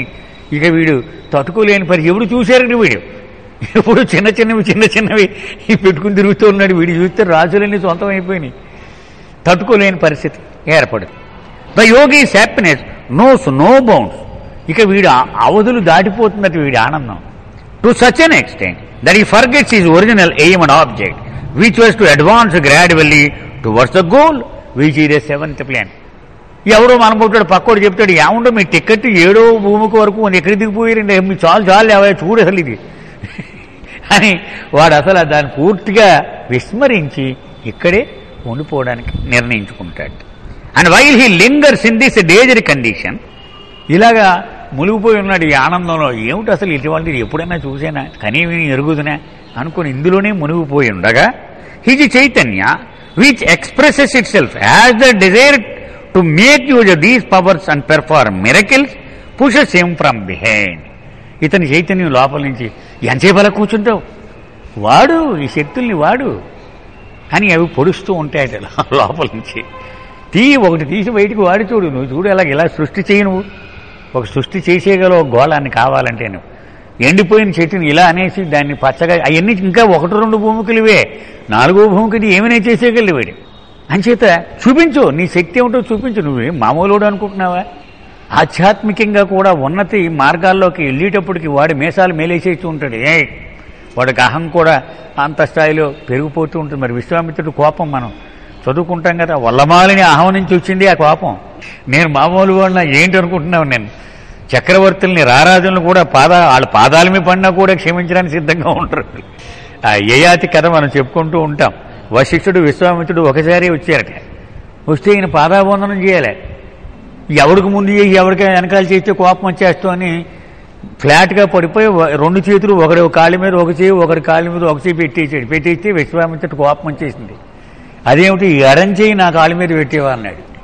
అంటే అహం అంత తారస్థాయిలోకి వెళ్ళిపోతుంది అనమాట. సో వీడిలో చైతన్యం పొడుస్తూ ఉంటుందట. నువ్వు ప్రదర్శించు నీ పవర్స్, నువ్వు ఎవడవో ఎలా తెలుస్తుంది ప్రపంచానికి, ఎంత గొప్పవాడు, నువ్వు మామూలుడువా, ఎంత కష్టపడ్డావు నువ్వు ఇక్కడ రానాకి, కమాన్ అని లోపల నుంచి పొడుస్తూ ఉంటుందట చైతన్యం. Thus is created a clash between the power secured and the Chaitanya. And this clash produces a shock on the mind, already stunned and dazed by what it is experiencing. అంచేత ఇతనికి అబ్బిన శక్తులకు, ఈ శక్తులను వినియోగించేయాలనే ప్రగాఢమైన వాంఛకు మధ్యన పెద్ద సంఘర్షణ ఏర్పడి, ఈ సంఘర్షణ అంతా వీడి చైతన్యం మీద ఒక పెద్ద షాక్ కొట్టినట్టుగా కొడుతుందట. ఇప్పటికే ఈ శక్తులని చూసేది సగం షాక్లో ఉంది. ఇది ఇంకొక దెబ్బ కొట్టిందనమాట. So wonder struck, it stops there and progresses no further. ఇంకా ముందుకెళ్ళడానికి ఇష్టపడదట, ఇక్కడే ఉండిపోయింది. ఇక ఎదరికెళ్ళడానికి ఏమాత్రం అంగీకరించదట. For this reason the fourth plane is called the place of wonder are స్టూపిఫాక్షన్. సంభ్రమాశ్చర్యాలలో ముంచెత్తేటువంటి భూమిక అంటారట నాలుగవ భూమికని. అందుకే ఇక్కడ ఉండిపోదామని వాడు కాళ్ళు బూట్లు అన్నీ పేసి కూర్చుంటాడు అనమాట. అసలు ప్రయాణంలోంచి మరలిపోతాడు. If in spite of all this the spirit keeps it's mind study and remains quiet, well and good. ఇవన్నీ చూసి కూడా ఇటు చూడకూడదు, మనం అనవసరం, బండి దిగిపోతాం మనం అనుకోని వాడు నియంత్రించుకోగలిగితే చాలా మంచిదే అది. Otherwise if it ever tries to make use of the powers at its disposal, it renders itself liable to a great bondage of samskaras. ఒకవేళ గనక ఈ శక్తులను వినియోగించేద్దాము అని వీడు నిర్ణయం చేసేసుకుంటే, if ever tries to make use of these powers at its disposal, అప్పుడు పెద్ద సంస్కారముల ఉచ్చులో తగులుకుంటాడు వీడు. చాలా పెద్ద ఉచ్చట సంస్కారముల ఉచ్చు, which drag it from it's high super conscious state of a Yogi all the way down to the lowest almost unconscious state. ఈ బరువుకి టక్కుని రాలి పడిపోతాడు. చెట్టు మించి పెట్టి ఎలాగైతే కొట్టగానే పడిపోతుందో అలా ఎక్కడికి పడిపోతాట, చైతన్యము పూర్తిగా లేని స్థితి ఉంది, మొట్టమొదటి రాయి స్థితి, అక్కడికి పడిపోతాడు. ఆ ఉన్నతమైన యోగి స్థితి నుంచి చైతన్యము ఇక్కడికి పడిపోతుంది. అసలు పూర్తిగా చైతన్యం లేని స్థితి అది ఇంచుమించు రాయి, దానికి ఏమి లేనట్టేగా, అక్కడికి పడిపోతాడు. This occurs after the Yogi dice, after he spirit gives up it's present gross body while on the fourth plane. ఇది ఎప్పుడు జరుగుద్దయ్యా అంటే అది కూడా బాబా రహస్యం వెల్లడించారు. ఆ యోగి 60 ఏళ్ల వయసులో ఈ పిచ్చి ప్రయత్నం చేశాడు అనుకున్న ఈ శక్తులను ఉపయోగించడం. ఉదాహరణకి ఎవరో ఇద్దరు రాజులు ఈ ఏళ్ల తరబడి యుద్ధం చేస్తూ ఉన్నారు. వీడికి ఫ్రెండ్ ఒక రాజు, వీడి తరపున ఇలా అనేసి వాడు గెలిచేలా చేసి వాడిని ఓడించి చంపేయడు అనుకోండి అందరినీ ఇలాగని. ఈ పిచ్చి ప్రయత్నం చేసినందుకు కానీ వీడు 60వ ఏట చేశాడు ఇది. వాడికి 70 ఏళ్ళు ఆయుర్దాయం ఉంది. 70 ఏళ్ళు అవగానే వాడు చచ్చిపోగానే కిందకి పడిపోతాడు. వాడి చైతన్యము ఆ రాయి స్టేజ్కి పడిపోతుంది. కానీ వెంటనే అది జరగదు. 60వ ఏటే వీడికి జరగదట ఇది. How does this happen? We shall see it. అది కూడా ఎలా జరుగుద్దో నేను చెబుతాను. But if remaining satisfied with the powers gain and keeping it's mind cool, the spirit of the Yogi remains wear it is, study, రిఫ్రైనింగ్ from any use of it's powers, one of the realized Sadgurus will remove the heap of diamonds and pearls, thus clearing the way for him and pushing him forward, eventually causing him to pass through the 7 planes and winning for him realization, which brings an end to all troubles encountered in his quest to find his self. ఒకవేళ వాడు నియంత్రించుకుని ఇటు మనం పడిపోకూడదు, లొంగిపోకూడదు అనుకుంటే ఆ కాలంలో ఉన్న 5 సద్గురువులలో ఒకడు వీడి బాటలోకి ఎంటర్ అయిపోయి వీడిని ప్రలోభ పెట్టేటువంటి రాసులు, ముత్యాలు వీటి మీద పెద్ద క్యాన్వాస్ కప్పెత్తాడు. ఇవి కనపడకుండా చేసేసి ఇతను ఏమాత్రం ప్రలోభం లేకుండా చేసి సూటుగా 7వ భూమికి వరకు మళ్ళీ దిక్కర మధ్యలో అని చెప్పేసి వాడిని హ్యాపీగా పంపించేస్తాడు. ఆ సద్గురువు యొక్క బాధ్యత. అంచేతే బాబా గాడ్ స్పిక్స్లో కూడా 4వ భూమికి ప్రమాదం గురించి చెబుతూ ఆ కాలంలో ఉన్న సద్గురువులు 5 ఒక కన్ను వేసి ఉంచుతారు ఈ 4వ భూమికలో ఉన్న ఆత్మల మీద. వీళ్ళు ఈ ప్రమాదానికి లోను కాకుండా, అయినా వాడి తలరాత ప్రకారము జరగవలసి ఉంటే జరిగి తీరవలసినది. This is to say in short that in the 4th plane, just as one experiences untold pleasure, so one incurs pain as the penalty for the enjoyment of this pleasure. So 4వ భూమికలో అద్భుతమైనటువంటి అనుభవాలు ఉన్నాయి. కానీ ఇవి గనక దుర్వినియోగం చేస్తే శిక్ష కూడా ఈ పక్కన రెడీగా ఉంది. ఈ 2 కూడా 4వ భూమికలోనే ఉంటాయి. In other words, the enchantment brings with it a great check that stop further progress. అది అంచేత అక్కడ మనం పూర్వం మనం ప్రాణాలు ఎక్కడో దాచాడు రాక్షసుడు, అక్కడ చిలక ఉంటుంది, దాంతో ఆడదామని ప్రయత్నిస్తే చంపేస్తుంది కదా. అలాగే వీడు ఆనందించడానికి మురిసిపోయేలా అక్కడ ఒక ఆకర్షణ ఉంటుందట. అది గనక వీడు ప్రయత్నం చేస్తే వీడికి ప్రమాదం రెడీగా ఉంటుందట. ఈ 2 కూడా అక్కడ వేచి ఉంటాయి. This plane is the repository of many great powers that can be acquired by means of yoga. Powers great to the extent even of allowing one who possesses them to revive the dead, so great even as to move mountains. ఎంత అపారమైన శక్తులు ఉంటాయో బాబా చెప్తున్నారు 4వ భూమికలో. చనిపోయిన కళేబరాన్ని ఇలా అని ప్రాణం వచ్చి లేచి వెళ్ళిపోతుందట అది అతను సంకల్పం చేస్తే గనక. అలాగే చిచి ఆ కొండ ఎప్పుడు ఎండ రాకుండా అడ్డొస్తోందని ఇలా అంటే ఆ కొండ కదిలి యువతల పక్క వచ్చేస్తుందట, ఆ దిశ నుంచి మారిపోయి యువతల దిశకు వచ్చేస్తుందట. అంత అపారమైన శక్తి వాడి చేతిలో ఉంటుందట. కాబట్టి ఈ శక్తి ఉందని తెలిసి వాడకుండా ఉండగలడా? జేబు నిండా కట్టలు పెట్టుకొని బాలకి వెళ్ళాడు అనుకోండి, ఏ డిమాండ్లాగా వెళ్ళిపోతే దాన్ని కొనకుండా వచ్చేయగల చాలా కష్టమైన విషయం అది. ఏదో ఒకటి కొంటే కానీ వాడికి స్థిమితి ఉండదు. At this experience of the plane with their great powers and paraphernalia, all of these is no more than a dream which the spirit sees in the subtle sphere. ఇక్కడ బాబా అసలు రహస్యం చెప్తున్నారు. ఇంత అద్భుతమో అపారమైన శక్తుల నిలయమో అయిన 4వ భూమికి కూడా మాయలో ఒక మజిలీ మాత్రమే.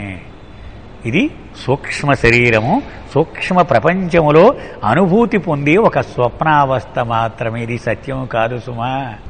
And as soon as the desire to make miracles take gross form, వీడికి ఈ స్థూల రూపములో ఈ కోరిక తినేస్తూ ఉంటుంది, లోపల నుంచి పొడి చేస్తూ ఉంటుంది, ఖర్చు పెట్టరా అని.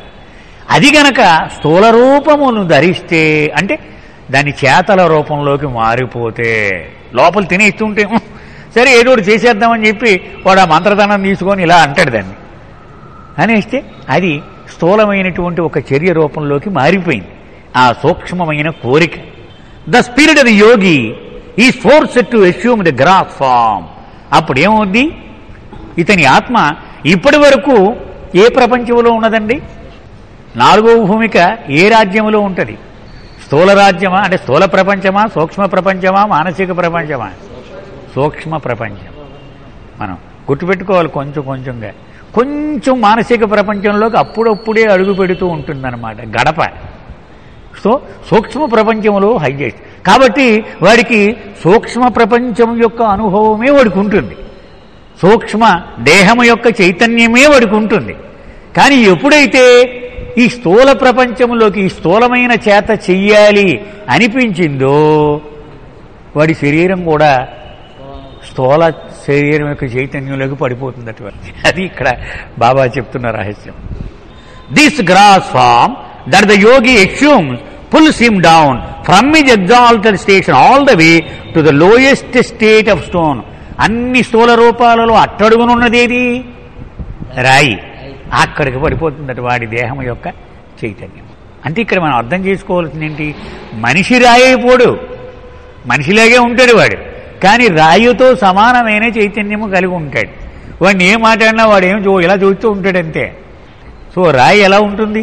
దేనికి స్పందించదు, అలా అయిపోతాడు వాడు. రూపము రాయిగా మారిపోతుందని కాదు ఇక్కడ భావమా. అయితే వాడి చైతన్యం మాత్రం ఆ స్థాయికి వెళ్ళిపోతుంది. Such grave risks one incurs on the 4th plane. 4వ భూమికలో ఎంత ప్రమాదం! వీడు లక్షలాది జన్మలుగా పోగేసుకున్న చైతన్యం బెలూనుకి చిల్లు పెట్టగానే గాలిపోయి ఎలా అయిపోతుందో అలా అయిపోతుందట. వీడు సంపాదించుకున్న ఆస్తి అంతా దివాలా తీసేసి వీడు జీరో అయిపోతాడు. వాడు చైతన్యం బ్యాలెన్స్ జీరో అయిపోతుంది. ఇన్ని లక్షల జన్మలు ఎత్తి ఎత్తి ఎత్తి ఎత్తి ప్రయాణం చేసి సర్వము పోగొట్టుకున్న పాపర్ అయిపోతాడు వాడు. యోగ భ్రష్టత్వము ఏదో ఉంటారు. That is why those who have become realized and one with the Almighty repeatedly hammer home and emphasize that the means afforded by yoga, samadhi and other yogic practices means often tried out by inexperienced people in their efforts to know self are altogether useless for that purpose. అంచేతే ఎవరైతే సత్యమును చేరుకున్నారో, బ్రహ్మానుభవమును పొందారో వాళ్ళు సొంతంగా సొంత ప్రయత్నం మీద యోగాభ్యాసాలు చెయ్యకునాయనా చాలా ప్రమాదాలు ఉన్నాయి. ఒక్కోసారి నష్టం తెస్తాయి నీకు. ఒక గురువును ఆశ్రయించి ఇవి అభ్యాసం చెయ్యి అని హెచ్చరిస్తూ ఉంటారు. ఎందుకని వీడికి తెలియదు అక్కడ ఏం చేయాలో. తీరా అక్కడికి వెళ్ళిపోయాడు కదా. మనం ఎప్పుడు ఉదాహరణ చెప్పుకున్నాం, 4వ భూమి కంటే చిన్న కుర్రాడికి ఏకే పార్టీ చేతిలో పెట్టేసి పోరా బజార్లో కంటే వాడు దేని కాల్ చేస్తాడో తెలియదు వాడు. ఎందుకంటే అంత అపారమైన శక్తి వాడి చేతిలో ఉంది. కానీ దాన్ని నియంత్రించే ఆ మనసు వాడికి లేదు, ఆ సామర్థ్యం. మెంటల్ ప్రపంచంలో వాడికి ఏం అనుభవం లేదు మనసు మీద. కాబట్టి వాడు ఏ ప్రమాదమైనా కొని చేసుకుంటాడు, వాడిని వాడే కాల్ చేసుకోవచ్చు కదా. అంచేత వాళ్ళు హెచ్చరిస్తూ ఉంటారట. సొంత ప్రయత్నం మీద చాలా కష్టము గమ్యం చేరడం. బాబా ఏమన్నారు, సొంత ప్రయత్నం మీద 6వ భూమిక వరకు చేరొచ్చటండి. అరవిందో ఘోష్ అలా సొంత ప్రయత్నం మీద 6వ భూమికకు చేరుకున్నవాడు అని బాబా చెప్పారు. 6 నుంచి 7 మాత్రం అది సద్గురువు కానీ అవతార పురుషుడు కానీ చెయ్యి అందించి అవతలకి దాటించవలసినది. Moreover it is for this very same reason that these realise సద్గురుస్ lead there disciples in absolute darkness and అన్నోయింగ్నెస్, thus taking them across the 7 planes. అంచేతే సద్గురువులు ఏం చేస్తూ ఉంటారట, ఒక శిష్యుడు అయ్యా నీకు అంకితం, నాకు నువ్వే దారి చూపించాలి అనగానే ఒక ఖర్చు మడతెట్టి కళ్ళకి గంత కట్టేస్తాడు ముందు. ఓకే అని ముందు కళ్ళకి కట్టేస్తాడు. ఎక్కడికి తీసుకెళ్తున్నాడు, ఏ దారిలో తీసుకెళ్తున్నాడు ఏమీ తెలియకుండా చేసేస్తాడు ఇతని. ఎప్పుడు తిడుతూనే ఉంటాడు. మనం చదువుకున్నాం ఒక ఇంగ్లీషు కథ, మనం గుర్తుందో లేదు మీకు, లవ్ స్ట్రీట్ ల్యాంప్ పోస్ట్ అని ఒక పత్రిక ఉంది. దానిలో ఒక ఆంగ్లేయుడు రాసుకున్నాడు, నా గురువు నాలాంటి బోల్డ్ మంది గుంపు ఉంది మంద, తోలుకెళ్తూ ఉండేవాడు. ఇటు తిరిగితే అటు కొట్టేవాడు, ఇటు తిరిగితే ఇటు కొట్టేవాడు. తిట్టుకుంటూనే అలాగా ఆయన ఎటు ఇడిచికెళ్తే అటు వెళ్ళేవాడిని. సరే ఆయన మా గురువు కదా, నేనేమి చేయలేను ఆయన్ని, కాబట్టి అలా తిట్టుకుంటూనే ఆయన చెప్పినట్టు విధేయుడుగా ఉండేవాడిని. కొన్నాళ్ళ తర్వాత సడన్గా స్వర్గం పొలిమేరలు కనపడ్డాయి నాకు. అప్పుడు అర్థమైంది, ఓహో స్వర్గానిక ఇంటికి ఈయన తోలుకొచ్చింది నన్ను. ఎన్నాళ్ళు తిట్టాడు అనుకున్నాను, ఇక్కడికే నన్ను తీసుకొచ్చాడు. ఎంత తప్పు చేశానని పశ్చాత్తాపడతాడనమాట. అలాగూ తండ్రి ఒకరిని అంగీకరించాక వాడి యొక్క బాధ్యత అలాగే తోలుకెడు. వీడికి ఏమీ చెప్పడాడు, నువ్వు ఎందుకు పనికి మాలినవాడు, ఎప్పుడు బాగుపడతావు, ఎందుకు నువ్వు చెత్తగాడు అని తిడుతూనే తీసుకెళ్ళిపోతూ ఉంటాడు ఆయన. ఎందుకని వీడు ఏ రోజున నువ్వు ఊరేపుడికి మూడులోకి వచ్చేసావంటే వీడి దారి తప్పిపోతాడని భయం ఏమి చెప్పడట. ఆ 7వ భూమికి ముందు దాకా నిర్వాణ దాకా తీసుకెళ్ళి అక్కడ వదిలేస్తాడు. అప్పుడు వీడు చూస్తాడన్నమాట, అమ్మో అనుకుంటాడు. అంటే వెంటనే నిర్వికల్ప స్థితిలోనికి ఎంటర్ అవుతాడు. అప్పటి వరకు ఏమీ చెప్పకుండానే తీసుకెళ్తూ ఉంటాడు. అందుకే కళ్ళకు గంతలు కట్టి నిన్ను తీసుకెళ్తానన్నారు. అందుకే ఏ గురువైనా నువ్వు 3లో ఉన్నావు, నువ్వు 4లో ఉన్నావు అంటే వాడిని డౌట్ చేయమన్నారు బాబా. ఎప్పుడు అలా చెప్పడు సరైన గురువు. వాడు ఎవడో తొంటరు గురువు అయి ఉంటాడు. అది కరెక్ట్గా ఉన్నవాడు ఎప్పుడూ చెప్పడు. ఎందుకంటే వీడికి ప్రమాదం జరుగుతుంది. And so since he never Cs are experiences the various new wonders of the place, the disciple need not fall under their influence. Light house ఎక్కేసాం అనుకోండి, అక్కడి నుంచి బయటకు చూడంటే వీడి కళ్ళు తిరిగిపోతాయి. అలా చూడకుండా పక్కన 7 అడుగులు గోడ కట్టేసి నువ్వు మామూలుగా ఎక్కేంటి వాడు ఇక్కడే ఉన్నాను అనుకుంటాడు. వాడు అసలు ఎక్కడున్నాడో వాడికి తెలియదు. వాడికి ఏం ప్రమాదం జరగదు అక్కడి నుంచి. అంచేత వాడికి తెలియకుండా చేయడం వలన వాడు పడిపోయేటువంటి ప్రమాదము ఉండదు. ఆ శక్తులు ఏవి కనపడవు ఇతనికి. which would cause him to stop there dead in his tracks and midway in the course of his return. అంచేత వాడు ఆ ప్రలోభానికే లోను కాడు, దానిలో తగులుకుని నష్టపోడు కూడా. A fate which often befalls those who travel alone and with eyes open. ఒంటరిగా గురువు సహాయం లేకుండా, కళ్ళకు గంతలు లేకుండా అన్నీ చూస్తూ ప్రయాణం చేసేవాడికి ఎప్పుడూ ఇలాంటి ఫలితమే ఎదురవుతుంది సుమా. అంచేత గురువు ఏం చేస్తాడు, ముందు కళ్ళ కట్టేస్తాట, ఆ తర్వాత రా అంటాడు. Why is the Yogi throne down to the stone form. మళ్ళీ బాబా ఇంకా వివరంగా లోతుగా వెళ్ళి చెప్తున్నారు. అతడు పాపం అంత యోగి, ఉన్నతమైన వాడు, ఎందుకు ఈ రాతి స్థితికి పడిపోయాడు. As just explain, in the subtle form or spirit that has attained the yoga state, there arises temptations which expose the spirit to the chance and hazard of falling కెటాస్ట్రాఫికల్లీ in to the grip and binding of సంస్కారాలు. ఈ సంస్కారముల బంధనంలో పూర్తిగా చిక్కుకుపోతాట ఇతను చేసిన ప్రయోగం వలన. This happen when the desire to perform miracles is put into action. ఈ లోపల పొడి చేసేటువంటి కోరిక కార్యరూపంలో పెట్టగానే దొరికిపోయాడు సంస్కారములకు. And once that spirit gets enmeshed in the binding of these samskaras, it is compelled to descend to their lowest state and degree. బాగా ముతక రకం సంస్కారములు ఎవరి దగ్గర ఉంటాయి? రాయి దగ్గరే ఉంటాయి కదా. తర్వాత సంస్కారాలు రిఫైనయ్యే ఉంటాయి.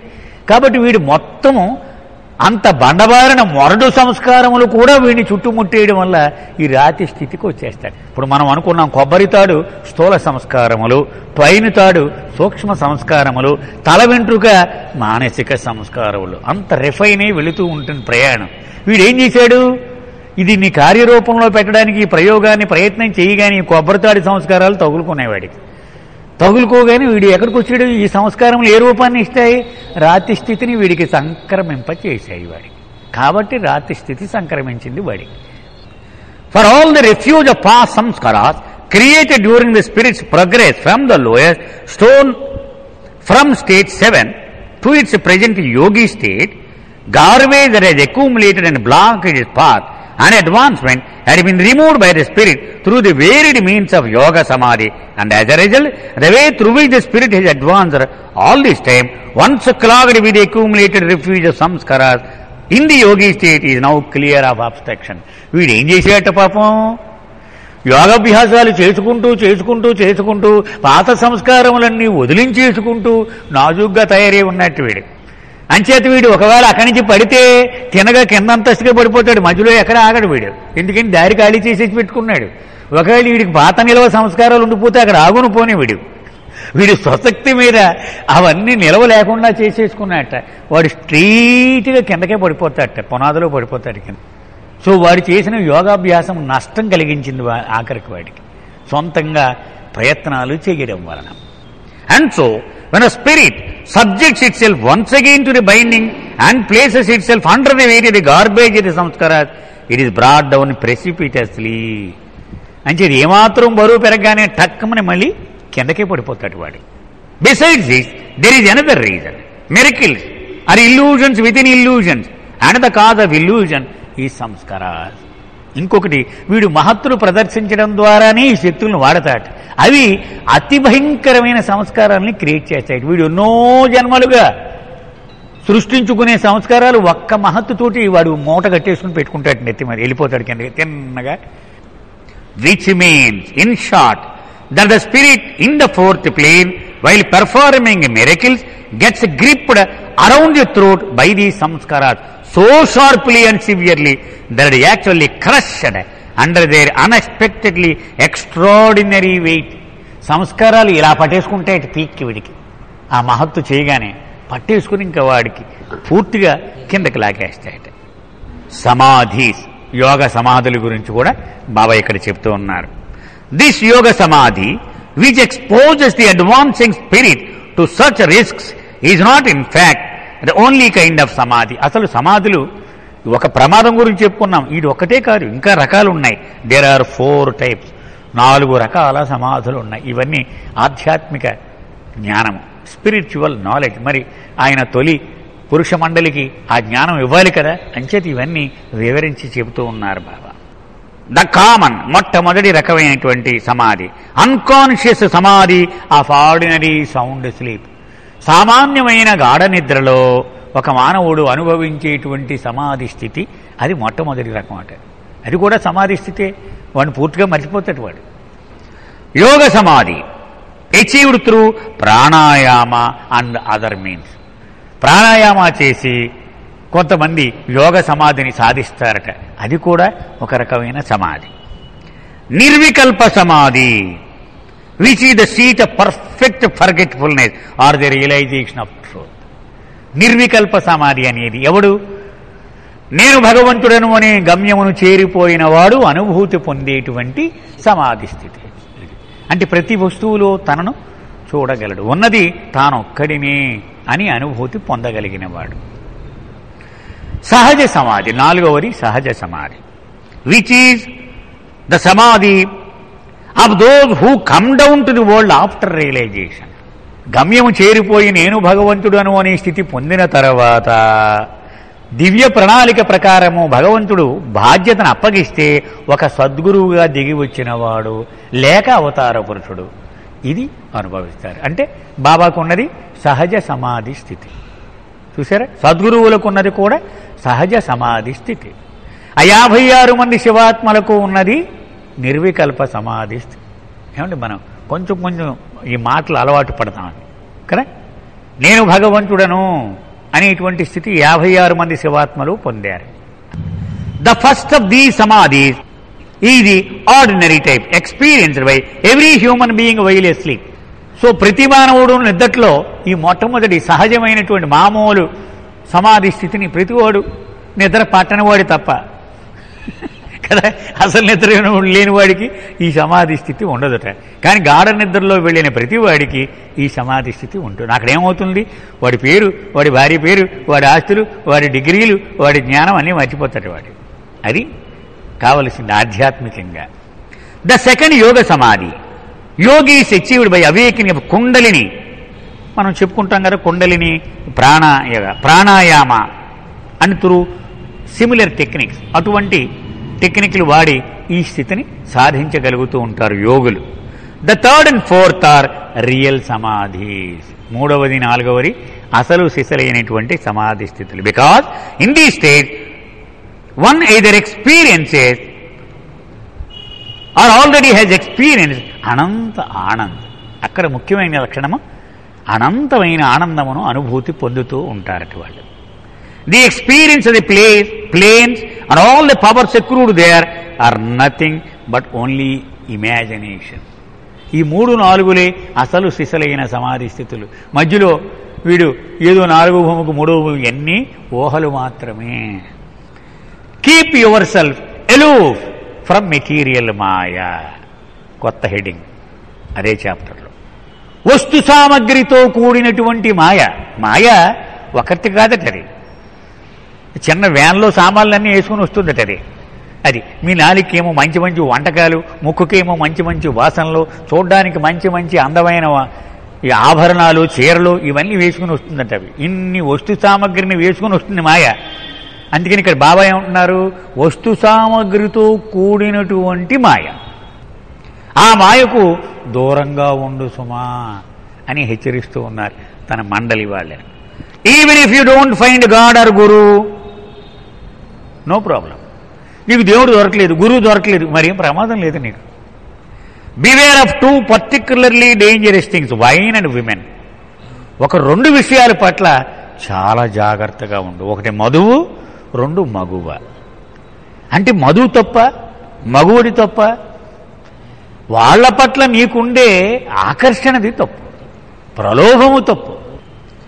Try to stay as ఎలూఫ్ and as far away from them as possible. ఎంతవరకు వీలైతే అంతవరకు దూరంగా ఉంది. Your mind will then remain to the extent pure. అలా ఉండగలిగితే సాధ్యమైనంత వరకు మీ మనసు పరిశుద్ధముగా.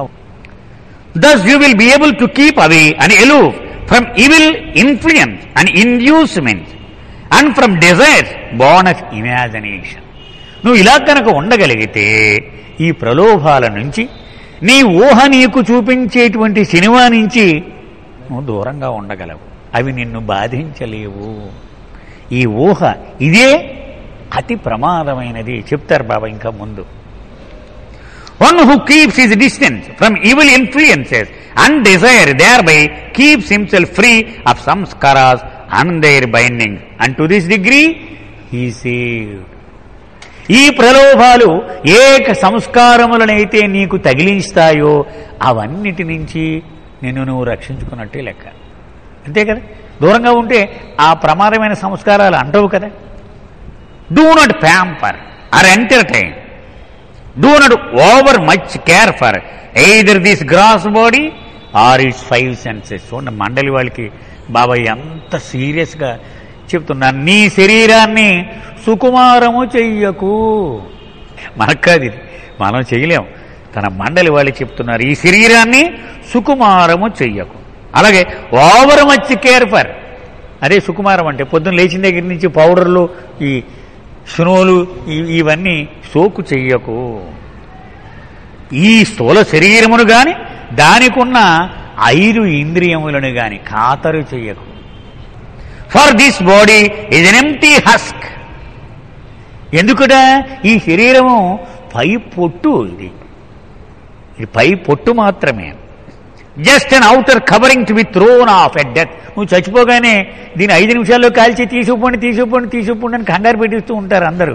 నువ్వు దీనికి పాలిష్ పెట్టేస్తున్నావు. నువ్వు అంచేత దీనికి కాదు నువ్వు పాలిష్ పెట్టవలసింది. అది బాబా చెప్తున్నారు. Then why crave wine, women, wealth? Why concern your self with the satisfaction of the senses of this gross body which we are liable to lose at any moment? ఇది పొట్టు లాంటిది. దీని ఊరిక ఏమి కావాలి పెట్టేస్తున్నావు పొద్దున్న నుంచి సాయంత్రం దాకా. నువ్వు దానికి ఒక్కొక్క గంటకి ఒక పని, ఒక ఆహారం, ఇలా దీనికి ఏమి కావాలో అవసరం లేని అన్ని దానికి ఇచ్చి నువ్వు పోషించేస్తూ ఉన్నావు దీన్ని. Certainly be well of in the world with your family.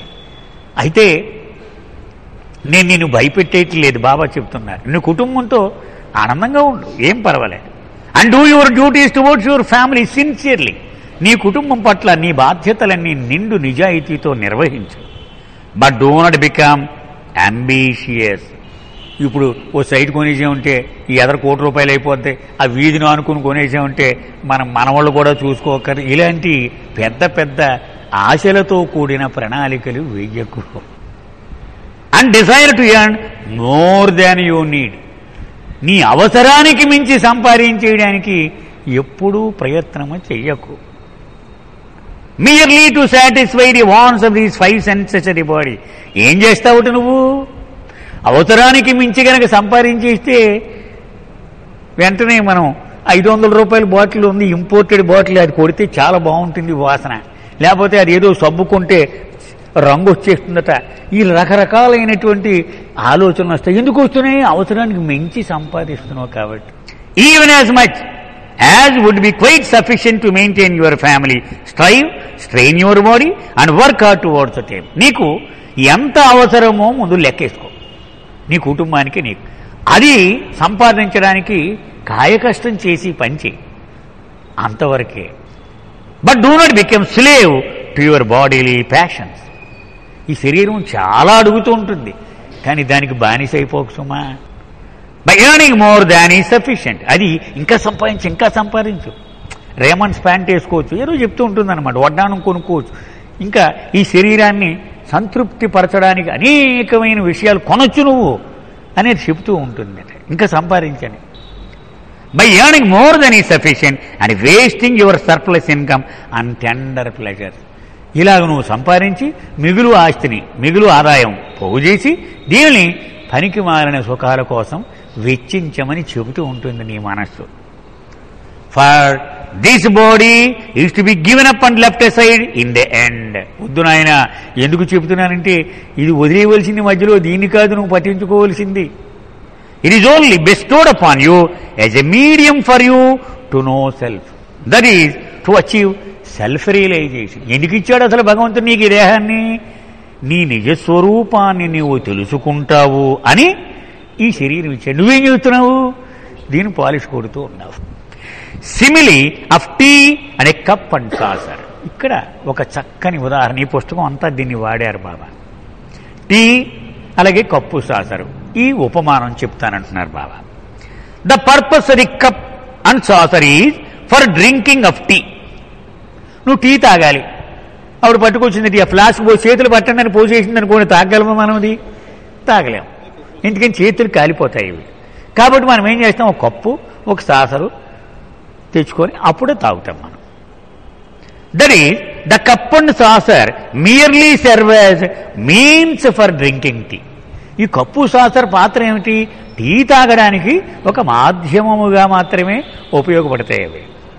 The moment the tree is drunk and swallowed into your stomach, the means, that is the cup and saucer, should be put aside. అది ఎంత ఖరీదైనా సరే, మనకి ఇష్టపడి ఎక్కడో కాశ్మీర్లో కొనుక్కుని వచ్చినా సరే దీన్ని సంకలో పెట్టి తిరగం మనం. టీ కప్పుని టీ తాగేసాక అక్కడ పడేస్తాం అంతే, దాని పని అంతవరకే. In just the same way, once you gain realisation, this body which is only A means towards aim is to be renounced. So బ్రహ్మానుభవం పొందడం కోసం ఒక మాధ్యమముగా ఈ దేహం ఇచ్చాడు భగవంతుడు. అంచేత దీన్ని ఆ గమ్యం చేరగానే అలా పడేస్తారు దాన్ని, అయిపోయింది దాని పని. Far what is the use of it then? దాన్ని ఏమైనా దాచుకుంటాడా శరీరాన్ని రాలిపోయాక? After the experience of truth, సత్యమును అనుభవించేసిన తరువాత ఈ దేహమునకు పాత్ర లేదు. అవతార్ మెహేర్ బాబాకి జై. మొట్టమొదటి చాప్టర్ క్లోజ్ చేశాం మనం.